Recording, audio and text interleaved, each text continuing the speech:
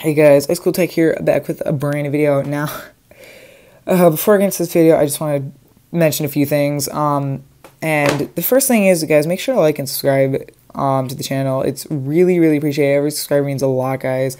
Number two, I'm really sorry this video came out. It took so long to come out. I've actually had to reshoot this video numerous times now for many different reasons, and I'm tired, and I'm kind of having a rough time right now. Seriously, I've had to reshoot this video multiple different times, so I hope this one's it. I hope this is the one you guys see. So without further ado, let's just get right into it. So I'm going to make this quick. The first thing that we have is yesterday iOS 12.4 released, and all I want to say about it right now is that the performance, the animations, everything about it is really smooth. It's fluid. It's just amazing, guys. And it was worth the 7 betas, so... the only bug I actually noticed, and it's not annoying, it's not really an issue at all in any way, shape, or form, it's just there, so I'm, mentioning it. If you go into a control center toggle, quickly tap out and immediately swipe down, you guys notice that I didn't do it there, hold on. I can't do it, hold on, this is an issue. There we go. You guys can see that the little tab or palette, whatever you want to call it, was like there was a delay there, and it eventually went down, but took a little bit. That's been there for the longest time. I mean, like, I think probably since I was 11. If I pull out my iPhone 5S and I was 12.1.2 here, it's the same thing as, I guess, it's 12.1.2. Sorry, it was right there. But anyway, you guys can see it's the same thing right there. I guess see I was 12.1.2. Yeah, so it's been there for the longest time, but that's beside the point. So along with iOS 12.4, we of course got macOS 10.14.6 and watchOS 5.3. But as a surprise to many, we actually got iOS 10.3.4 and 9.3.6. This was pretty insane, guys, and they were both the same update. It addressed an issue that could impact GPS location performance and could cause system date and time to be incorrect. And same thing with 9.3.6. Just the same update, just iOS 9 and iOS 10. And different devices. But, so yeah, nothing else. It's literally just that. So, yeah. Fun. Alright, well, it was just the only thing that was really important about it is, I mean, I guess the changes were pretty important, but it was just a surprise. Like, why it's so late at this point? Why would they go back and fix this? I don't know. I could see them doing it for iOS 10, but I can't even see them doing it for iOS 10, but over 9, definitely. Like, for 9, that was just too much, but, so it is what it is, and I guess those of you that I feel bad for you that still use a 4S, like, props to you guys, because if you guys still use a 4S in 2019, it's your daily driver, you are a legend, because I wouldn't be able to do it. So, seriously, like, you are a legend if you can do that.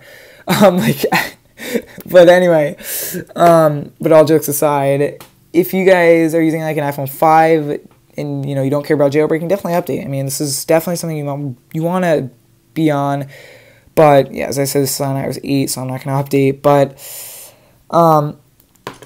so yeah, so the next thing I want to talk about is this. I was originally going to do an iPhone SE and iOS 13 developer beta full review, but I'm going to scratch that because at this point there's so many of them out on YouTube. I don't feel like there's a need to do it, and there was so many things that happened yesterday when I planned to do it, and so many things prior to that it's just so late, and I actually downgraded iOS 12.3 beta 6 because I'm going to jailbreak when a jailbreak is available for that. So yeah, but I can give you an overview of what I was going to say in the full review. All I really was going to mention, I was going to mention more bugs and stuff, but for now, I'll leave you guys with this. Battery life was phenomenal on Beta 4 compared to Beta 3, version 2, Beta 3, version 1, and 2 and 1. Definitely an improvement. Performance was a major improvement over all the other betas, and same thing with, like, bugs. There was, like, so many bugs that were patched. It was just great. Overall, Beta 4 was nice. The second thing I was going to say, or well, more like fourth, was that I hated the 3D touch menu, the new one. I don't like it at all for numerous reasons, such as I can't fidget with it. I have this weird thing where I have to, like, I hope I'm not the only one, and honestly, I don't think I am. Let me just, like, exit out of that really quick. I don't think I'm the only one, but when you go into, like, the 3D touch menu, it's just, like, satisfying to do this, I guess. Just kind of like, okay, anyway, you get the point. But you couldn't do that on beta 4 because whenever you did that, it would, like, down or up, it would actually minimize the menu and then go into jiggle mode, I guess that's what you could call it. So you could rearrange the apps. And it was small, and it just didn't, I don't know, it just didn't, I don't know, the old one was, in my opinion, was better, just, yeah. So that's one thing, that's all I want to say really about iOS 13 Developer Beta 4, I mean, you know, so anyway, iOS 12.1.2, I did bring this in earlier, and I have some good news on this front. So yesterday, we got an Uncover update, and you guys guessed it, full 4K device support. All 4K devices up to iOS 12.2 can jailbreak. For some reason, I can't actually jailbreak my iPhone 5S here because it gets stuck on the second step. It like goes right before it goes to the second step, it restarts and does nothing.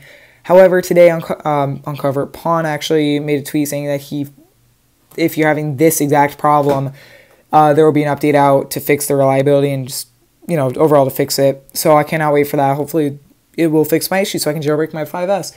I haven't tried my iPod Touch 6th generation yet, though. I'll have to try that in a little later.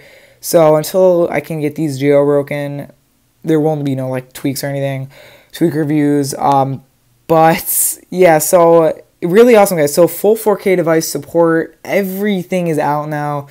You know, if you're having an iPhone 5S, iPhone 6, 6 Plus, iPad Air 2, iPad Air, all of it, guys, you can jailbreak. There's no limits to 4K anymore, which is really, really awesome. So that's all I really have to say. And then, of course, stay tuned for the next Uncover update because he will be, as he said, he will be fixing some reliability issues for 4K. But, yeah, I mean, so overall, it's out. 4K is done. We have a 4K update. It's all done. So I'm not sure about these, by the way. iOS 9.3.6 and iOS 10.3.4. I don't know if you can actually jailbreak these versions yet. I'll have to try it out because the whole version and number and everything, I don't know.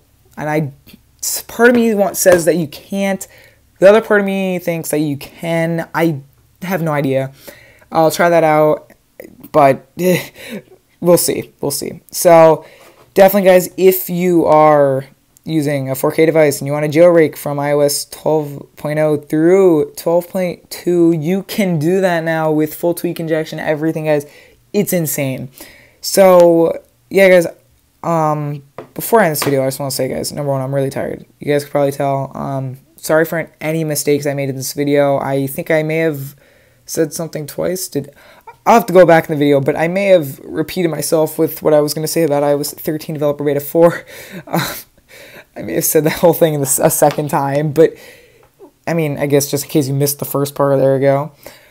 Yeah, but it's been an interesting Monday, and I'm really sorry this video was late, and I'm sorry I'm not going to do a completely full review of iOS 13 Developer Beta 4, but I have to get this video out. I've reshot this, well, I've had to reshoot this video numerous times, I think over like maybe 10 times, for different reasons, and honestly, you know,